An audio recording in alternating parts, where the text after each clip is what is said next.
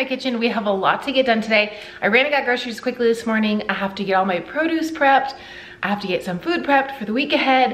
We have a lot to get done today. So give this video a huge thumbs up. Let's jump into my grocery haul. I feel like that's a lot of groceries for $125. But then when I look back at my old grocery hauls, like from a year ago, this would have cost me like $80. This is where the grocery increase price started feeling like it was happening, because I started watching old videos of mine thinking, wow, I can't believe I used to pay that for this or this for that. Like, I might have to go through and do a couple old budget videos from last year or 2020 and see what I can remake for the same price. Please pause while I take a thumbnail photo. Let's jump in, because you can see there's a lot of freshness because I have a lot of pasta, lentils, beans, rice on hand, and this will kind of supplement everything. So for starters, something I don't typically buy, but they were on sale for $5 and I had a coupon, so it brought it down to $3. And my husband does really like these in the morning, especially on the weekends. So I was like, you know what?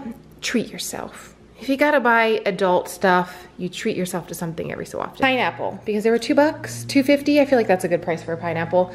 We love these little potatoes. They're not super budget friendly. They're like $3.50 a pound compared to like russets that are like $1 a pound, but they're so good and I wanna make them for meal prep this week, so I kind of splurged.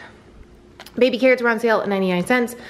Bananas were 59 cents a pound. I always keep bananas on stock. I have some in the freezer too, and if these don't get eaten this week, which this is the perfect banana to me. Mostly yellow, a couple spots. Like, I want to eat one of those right now. Mushrooms, I found them on sale. I was so happy. I don't know what I'm gonna do with them yet. Maybe make a mushroom gravy. Grapes, strawberries, sweet potatoes. These are the traditional sweet potatoes, the orange ones. These are the white ones. I only got a couple, but oh my gosh, the recipe I'm gonna share with you with these today, I shared on Instagram this morning. So good, I can't stop making it. You guys are gonna love it. You're not gonna be able to stop making it. And I want you to tag me on Instagram when you try it. Dates for a protein bar. I'm gonna make that today with you guys. I love snack bars and bites and all that stuff.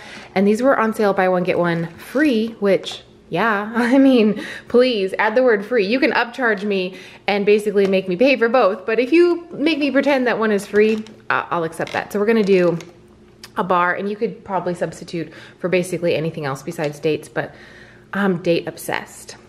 This is new to me. I've never seen this before. Sweet chili garlic hummus. Sounded really good. Kind of expensive. I've been making homemade hummus for like weeks and weeks and weeks. I can tag a couple recipes down below for my blog, but sometimes when you're hungry and you go grocery shopping, you end up with stuff like this in your cart.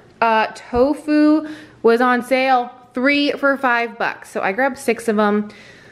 I honestly will probably have one of these every single day between me and my husband. So like, this isn't even really a stock up, but there wasn't that many left. And I didn't want to be that person who grabs like 14 tofus, 15 tofus. You know what I mean? Like, I didn't want to be that person. So I just took 6. My husband requested these. I'm not really sure what he's gonna do with them. I think he might want them for like lentil tacos, or to put beans in, or potatoes. I don't know, but he's probably gonna use those for that. I didn't realize I grabbed the sugar-free one. I was just looking at prices and this was the cheapest one. I don't know how this is gonna taste, but I got some almond butter for the recipe, but then I got this to also put on rice cakes, which I really like to have rice cakes, nut butter, and jelly before a run. So good, so good. My husband also requested bagels. I call them bagels because I'm from Minnesota. I think the proper word is bagel, but I call them bagels. The A is an E. These are the pumpkin spice Thomas ones. He said, if you find pumpkin spice bagels, he said bagels, bagels, bagels. I can't. Please pause while I reset my mouth. He requested these. He said if you can find them at the store, please pick some up. He likes these toasted in the morning with like a plant-based butter. He loves those for breakfast. And then I decided to grab him these sourdough English muffins, because you buy 2 and you got $1 off or something like that. I don't know. It was in the app, so I don't know. I already showed you rice cakes, zucchini, cucumber, and these are really gross, but they need washed. So that's my grocery haul. I feel like that's a lot for $125. Now I gotta get it all prepped and prepared for the week ahead. Okay, I had to have like a snack before I started all my meal prep because I'm hungry. And I tried this just now, so good. So good. The sweet chili, honestly, I bet you could take sweet chili sauce and put it in a homemade hummus and it would taste just like this. But this flavor is phenomenal. This was supposed to be for potatoes, but like one rice cake won't hurt. But if you can find it, try it. If not, try to make your own. Like I said, sweet chili sauce would probably be really good.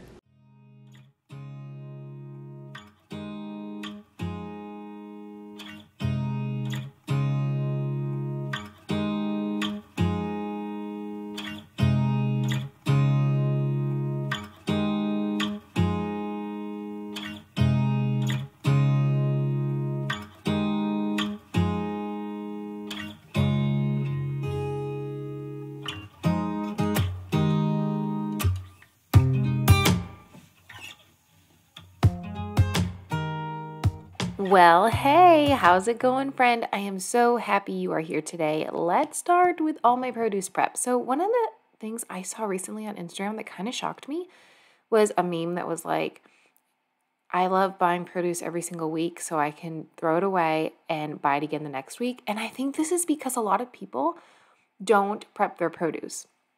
Guilty, 100%. But if I have the time, I love to do this exact routine on the weekend. I go to the grocery store. I purchase my groceries. I come home. I clean out my fridge. I wipe it down, which I didn't share with you. I realized I was charging my camera battery, so you missed out on that lovely process. But I do have a video over on my cleaning channel if you want to check that out. Clean out my refrigerator, wipe it down, get everything prepped and ready for the week. And it gives me I feel like the leg up. So Monday, Tuesday, Wednesday, I feel like my week runs really smooth.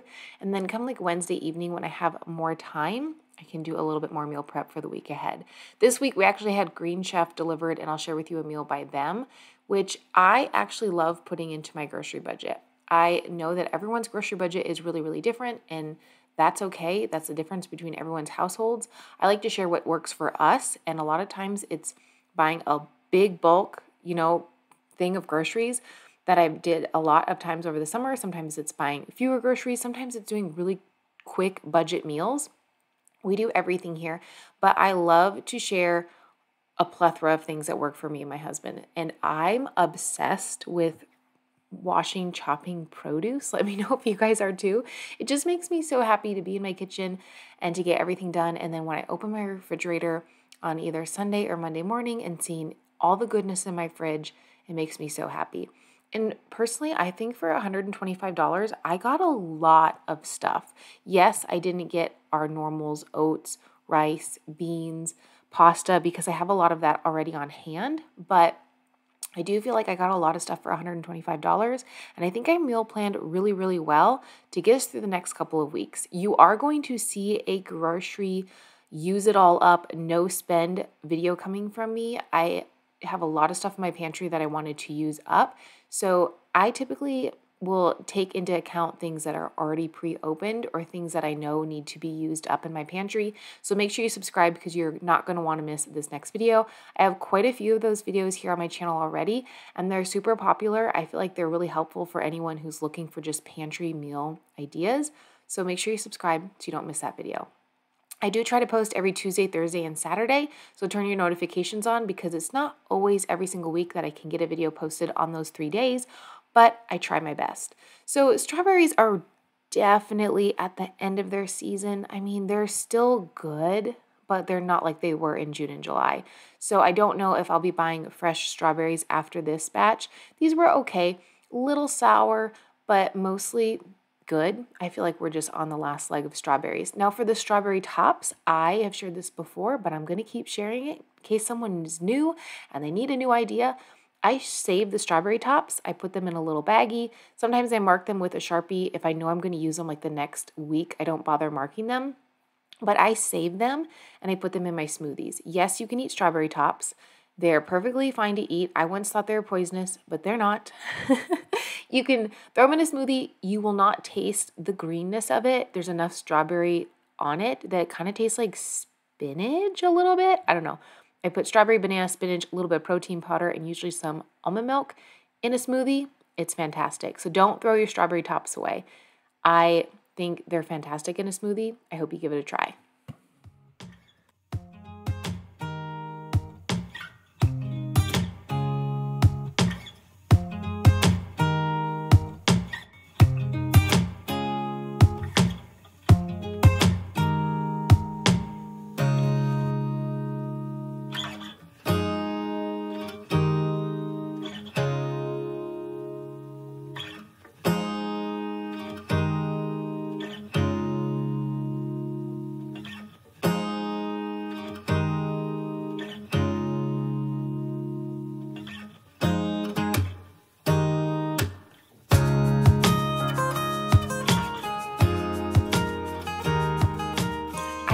cucumber salad recipe on Pinterest last week, and I might make like a cucumber spicy mayo. I would use vegan mayo, a little bit of sriracha, a little bit of salt. I think it was banana peppers.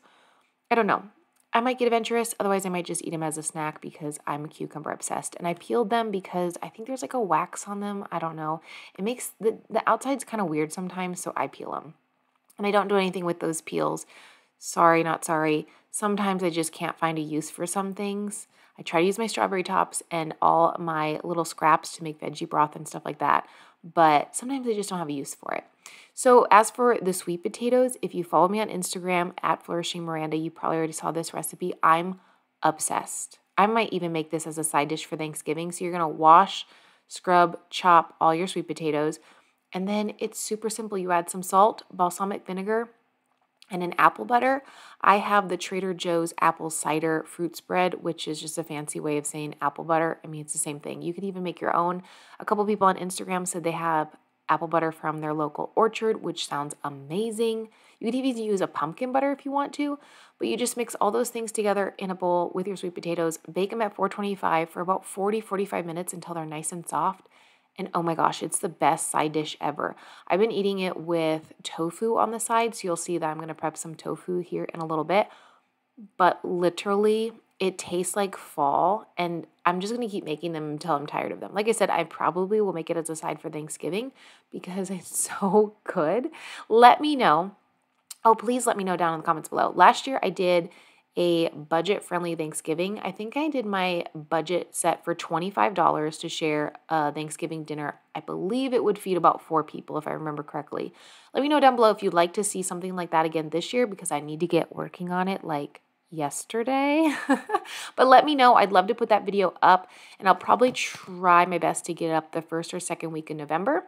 So let me know if you're interested in something like that. I'd love to hear your feedback because that is like a process to film that style video because I have to meal plan and shop, and then we have to eat Thanksgiving food for like an entire week. So let me know. But definitely make note of this recipe. It's super easy. Like I said, salt, balsamic vinegar, a little bit of apple butter, toss them. Doesn't have to be perfect. Put them on a baking dish with parchment paper, throw them in the oven, 425. They're so good. They're like candied yams. I literally don't even think I made enough. These will go by so fast between me and my husband eating them this week that I'll have to make another batch probably very soon with those white sweet potatoes.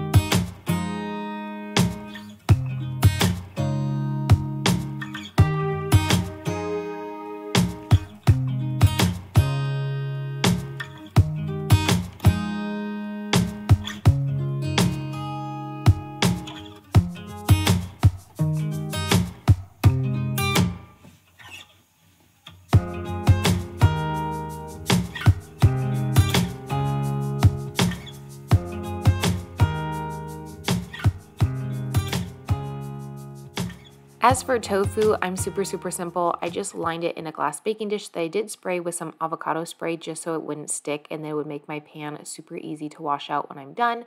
And then I just sprinkled it with some seasoning. You can use anything you have on hand. I throw this in the oven also at 425 for about 20 minutes. And then when it's done, I pop it in a Tupperware. Like, it's actually a reusable like to-go container that came from somewhere. I don't know. It's in my house, so it came from somewhere. But I just pop it in the fridge, and then what I like to do is we can just kind of take what we need throughout the week if we want to have, put together a lunch. I didn't put together like individual meals. It's just like meal prep. So if you want to take the potatoes out, put them on a plate, take the tofu out, put it on a plate, have some fruit, have some veggies, whatever you decide to have, you can kind of make your own meal. And that's what I decided to do for this week. Sometimes I'll make individual meal prep containers all portioned out. This week I just didn't have the time, nor did I want to. It just kind of depends on the week for me. So hopefully this will give you another idea. I thought I would also share with you the dinner I actually made the night before to give you all a new idea. This is actually from Green Chef, and Green Chef is a CCOF certified organic company, and they have options for every single lifestyle: keto, paleo, vegan, vegetarian, fast and fit, Mediterranean, and gluten-free.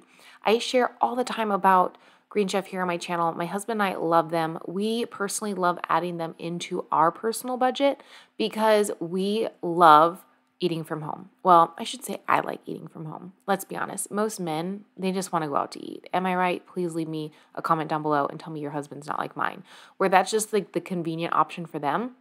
For me, I want to cook at home.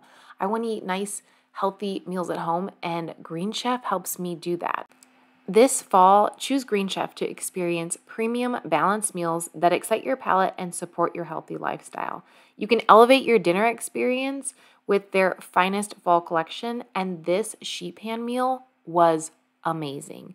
Green Chef always encourages me to try new things, try new vegetables, try new seasonings, try new spices, and every time I get a box, I'm like so excited to make the meal, and it's great for us to work into our own personal budget, so that way it's still less expensive than going out to eat, and we have a really nice, healthy meal at home, and this dish was too good not to share. The awesome thing about Green Chef is it's delivered directly to your door, so it saves you a lot of time. If you don't want to go to the grocery store, have a busy week, you can just order it out of convenience and have it delivered right to your doorstep.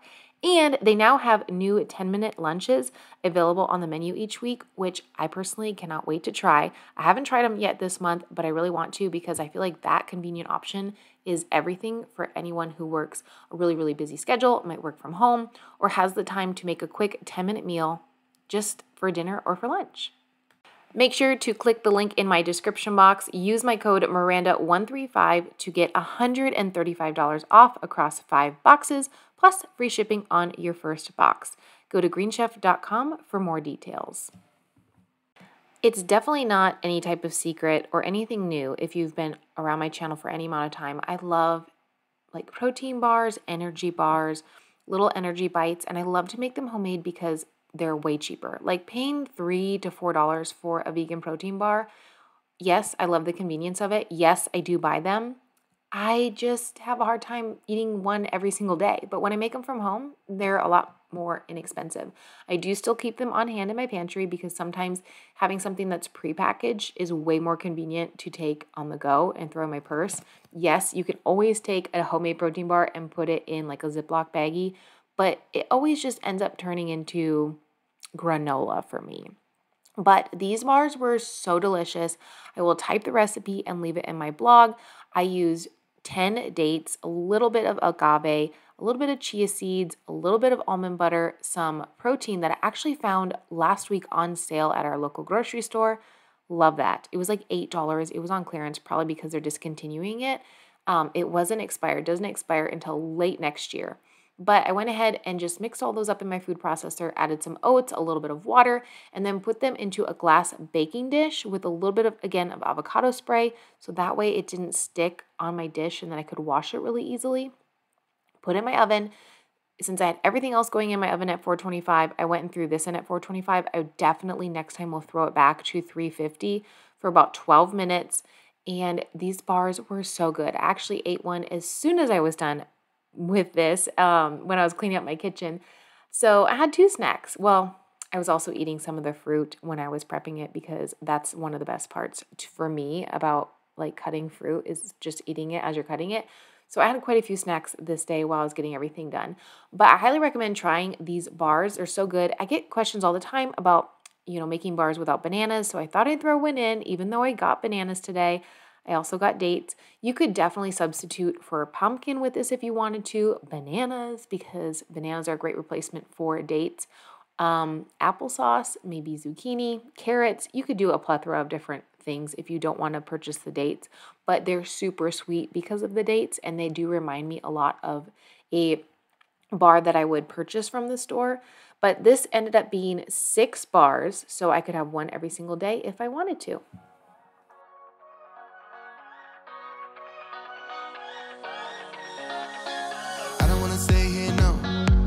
Gonna keep it low now. If you wanna go, let's go. Let's wrap it up and hit the road. I just got an awesome vibe, striking the winner post now. Liberty's on my mind. We've taken off, we've left the ground. You